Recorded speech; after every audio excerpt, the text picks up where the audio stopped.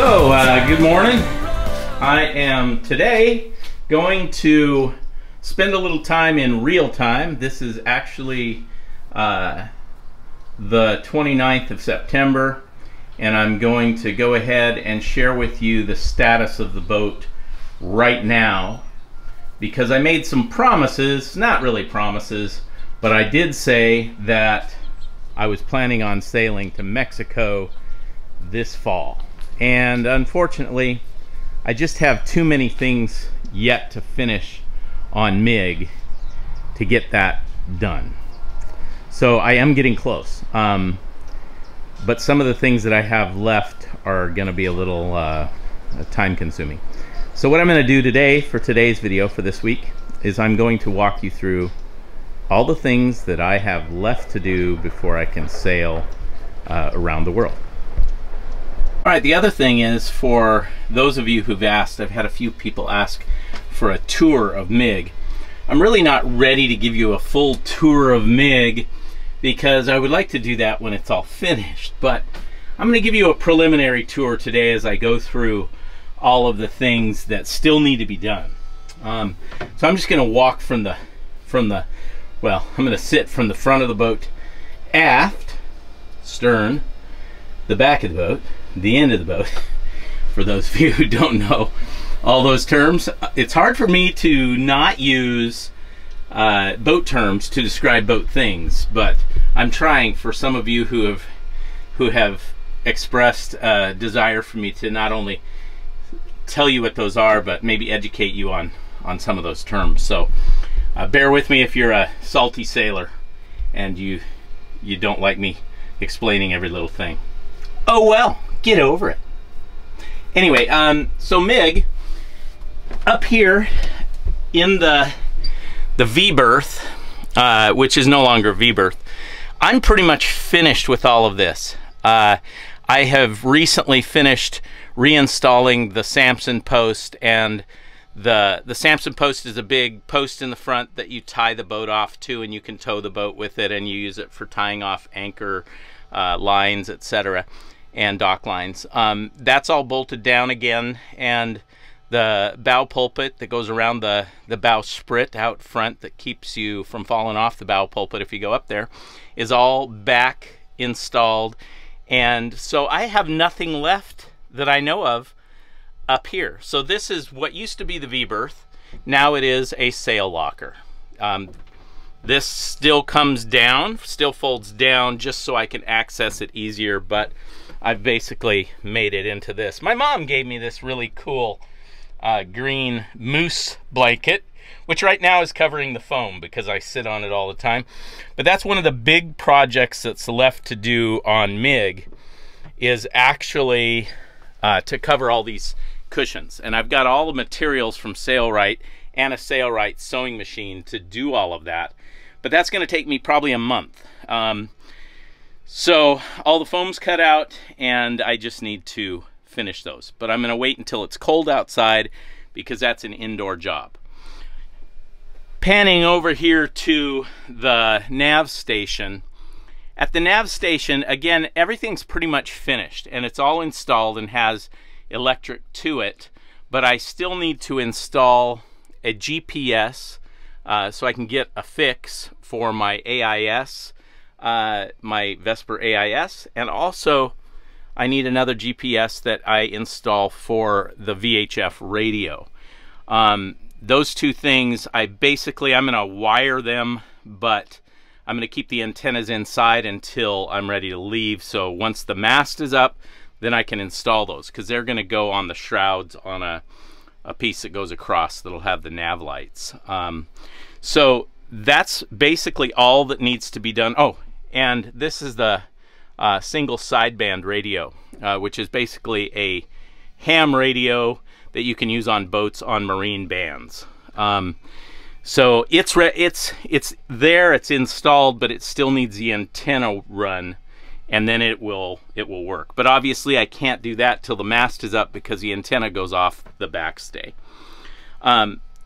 Then the other thing that needs to happen is this compression post that's under the mast has the wires in it for everything that go to the mast. And I still need to run new wires for that, which again, I can't really complete that until the mast is up. So, but I'm going to run all the wires and have them in this little compartment right here so that I can put them on when the time comes. The next thing that still needs to be done is my nav lights. So I still need to install all of my running lights, my port and starboard and stern light. And I'm going to go ahead and do that, even though they'll go up on the mast too, but I'm going to cover them up with a bag and put them out on the deck. I can install the wires for the spreader lights, but I can't actually install them until the mast is ready to go up. I can also run the wires for the tricolor anchor light, except at this point, I don't want to put this on and have it out there until March, so in the weather. So I'm going to leave it to install until I'm ready to put the mast up. So there are a few things here that are just kind of a weight thing, but I can wire the mast, and that is something I need to do, and I'll show you that. LPG. This is a whole new LPG system for the propane for the stove. It's all done except I need to wire it up so it has power on the stern pulpit. And I also need to install my two propane tanks, one on each side back there. So that needs to be done. In the head, everything is finished for the head itself.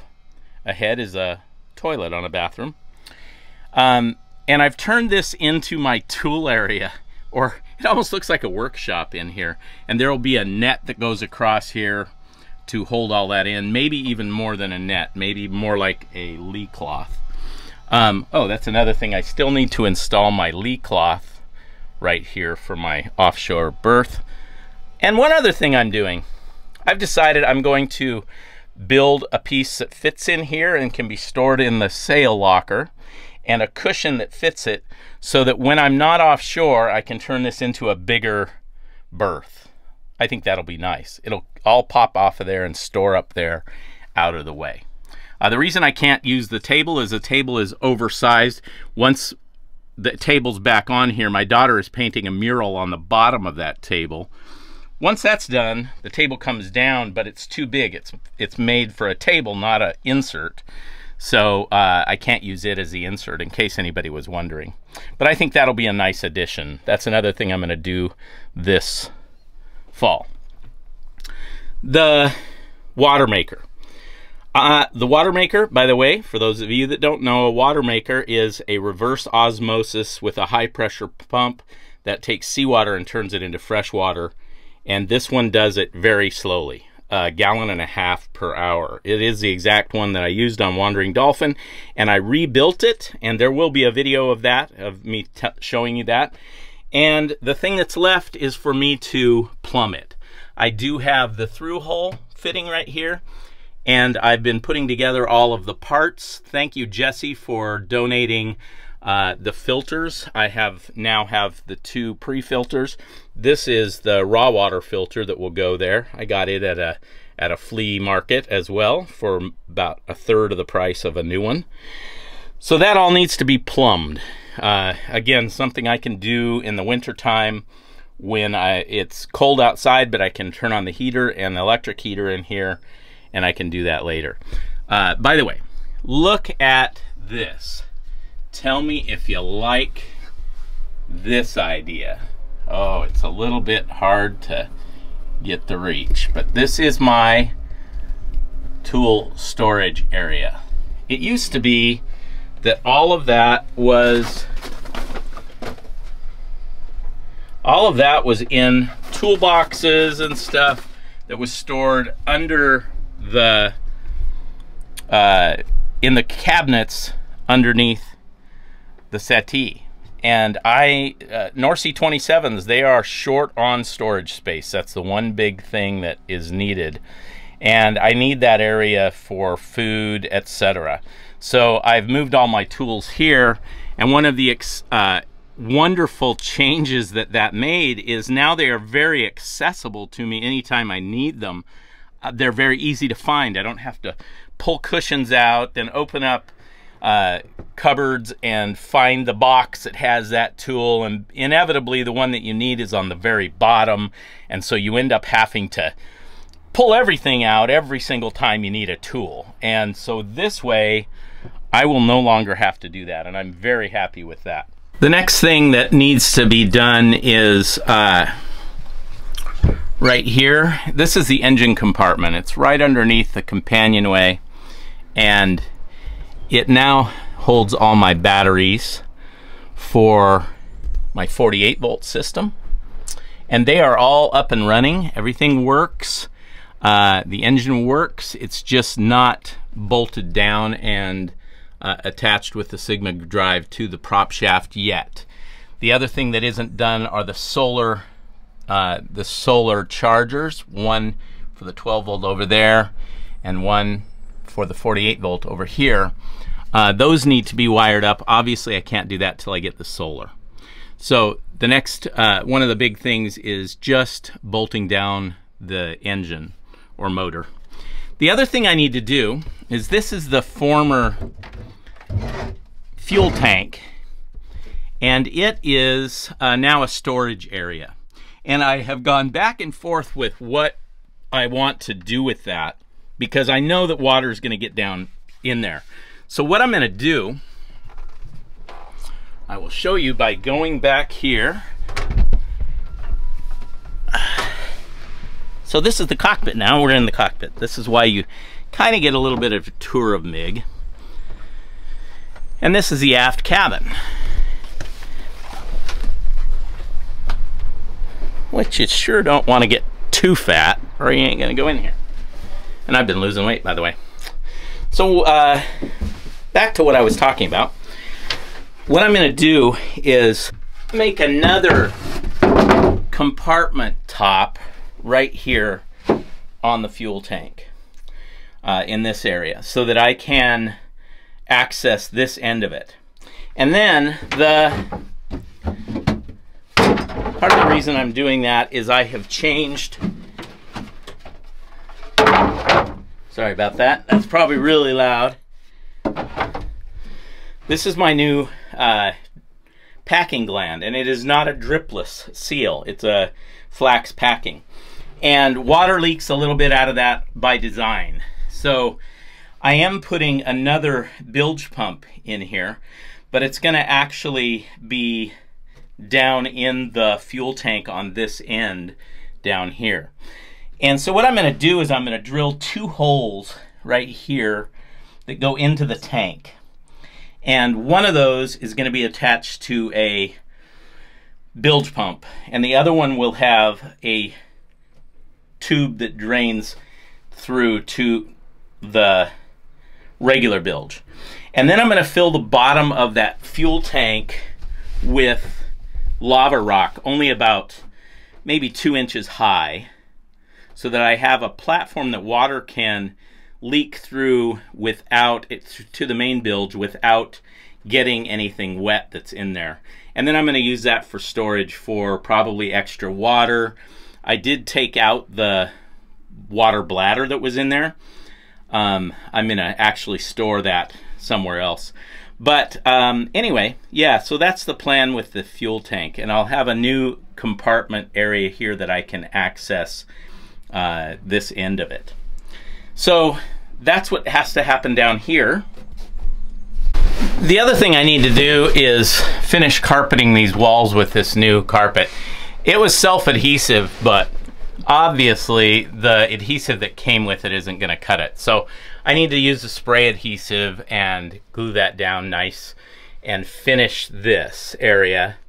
So the way this works is you've got a berth that goes right back here, and then you've got one on this side that goes back here. And this side we use, the starboard side, we use as storage for different stuff, whatever we need. So that still needs to be done, and I haven't even cut the cushions out for back here. I've got the foam. I still need to cut the cushions out, and then that's basically all that needs to happen back here, except for some Varnishing, I need to sand and varnish. I'm not going to do the wood back here. If John wants to do that, he can. So yeah, so it has a little compartment here for storing some stuff, and then it has one here that you can store things in. So, and that's all the storage back here for whoever is using this as their cabin. So let's go down the boat now. And oh, we wanted to finish a tour.